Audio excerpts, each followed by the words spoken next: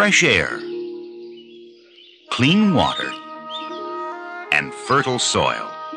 Three natural resources that are so familiar that we often take them for granted. But it's not like that everywhere. In many large cities, a thick layer of smoke and fog may hang overhead, making breathing more difficult.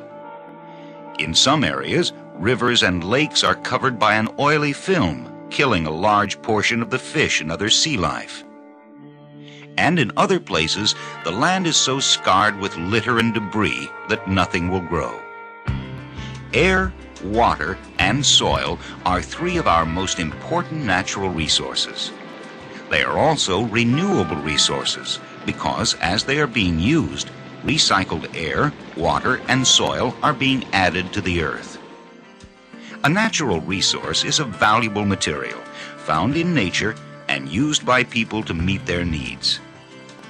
Not only are air, water, and soil valuable resources, without them, we could not live.